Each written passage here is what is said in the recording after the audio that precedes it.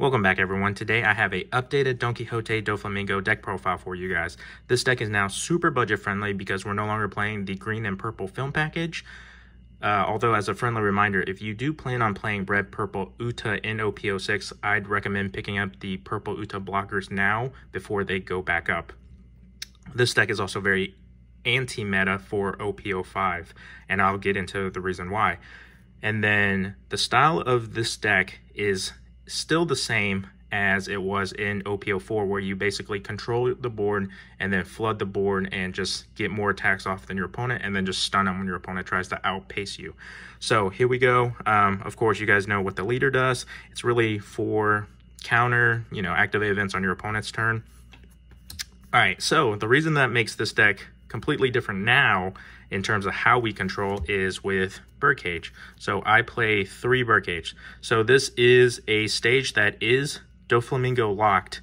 All characters with a cost of 5 or less do not become active in your and your opponent's refresh phases.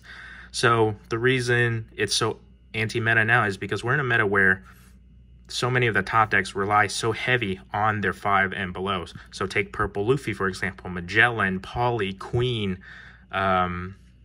Page 1, Ulti, everything that Purple have, Kid, the blocker Kid, everything that Purple has right now can be basically locked down with this. So once they use it to block, once they use it to attack, it's locked down, and then it's going to get popped when you hit 10, and you get to dictate when you stay at 10, and we'll get to how, and then just blow it all up. Then there's also Sakazuki. They try to use their blockers, it's stunned. It's not being used anymore.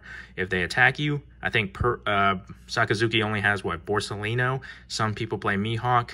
So those are the only thing that would bypass this Birdcage. So this is how we stun our opponent. So now it does stun you as well, but we have cards that unsuspend outside of the refresh phase, which is why, we're not hurt as much by it. Next, we have our Searcher. We have 4, Baby 5. This is the Jewelry Bonnie of the deck.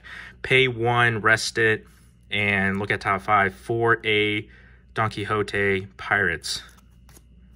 We have another set of Baby 5 just for the 2K counter. You could also play Viola, but I think her effect would be more useful than the Viola. Viola is, while she is out on the board, you can rest 2 and rest one of your opponent's Dawn on their attack. This, I think, is more useful, although I haven't actually really used it. The only thing I can see it being kind of useful for is if I drop it the turn before the turn I drop a 10 cost. This way I can end up with 4 active. But once you drop a 10 cost, I don't really see myself needing more than 1 event if I'm planning on stunning that much. All right, of course, we have 4 Sugar. Sugar is more important than ever. Say your opponent drops a 4, whatever, you just basically stun it. It's stunned forever. And then because it's on play, she herself hasn't been rested yet. So Birdcage doesn't affect her until your opponent plays a card, then you rest it and then stun something else. Although a lot of the times I don't actually play Sugar early at all anymore. I really do just play it for the turn I expect something big to come out, so that they have to deal with this before they play their Whitebeard, before they play their Big Mom, something. The reason for that is because the moment it comes out and they haven't dealt with this, I rest it. Well, I'm going to 10 drop them back with the 10 drop Doflamingo and stun it. All right, next we have 3 blocker killers. You do still control the board by, hey, they want to hit you. Well, I want a cheap blocker to tank the hit, and then plus on block, draw 1. A really cute thing you can do in this deck is, since we are playing against decks right now that hit you with their leader for 5 a lot because they use up all their Dawn to establish the board, for example, Sakazuki, you can attach the Dawn and then on block, draw your card, activate Spiderweb, restand this, and basically it becomes a 6, and then you get to do this effect again for on block to draw 1 because it's not once per turn. Now, don't expect that to get off too often. I just found it funny that I basically make them waste an attack while not losing anything. So I basically gave up the Spiderweb, but I still got the draw. Here we have the card specifically built for Birdcage. So end of turn, basically pay 1, set this card as active. Can we zoom in? Once per turn, if this card would be KO'd, you may rest up to one of your characters with a cost of 3 or more other than Pika. So both of these effects are actually for Birdcage. The end of the turn, obviously, to restand it outside of the refresh phase, so you can keep on attacking your opponent and you don't get stunned. And then that second part, yes, the protection come up in other reasons, but it's really built because if you 10 drop, you don't have that 1 to restand. I mean, unless you want to use the 1 that you get back from this. No. So what you want to do is, since the 10 drop can't attack anyway, and it would be KO'd, you can just rest the 10 drop and save this as well. So if you end up at 10 Dawn and your Birdcage is about to go off. All right, next we have another card that can restand to bypass Birdcage. So Diamante, he is a 5-cost 6k blocker. Dawn 1, end of turn. If you have 2 or more active Dawn, set this character as active. So attach 1, 7, good number to swing, and then restand at the end of your turn. Now, that means you can use it as a blocker, but the tricky thing is, if you have Birdcage out and then you block with this, you will not restand in your refresh phase. You'll have to attach 1 to the end of it, and then it will stand at the end of your turn again to be used as a blocker. So really choose when to block and when to attack, because you will also get have a little weird play because of Birdcage. Next, we have 2 of the new Donquixote Doflamingo. On your opponent's attack, pay 1, rest up to one of your opponent's character with a cost of 6 or less. So I play this for when my opponent's trying to not attack me and they set up their board. Well, they still end up attacking with the leader. So if they're doing that, I'm going to drop this, and then, you know, when they attack with their leader, I will rest something.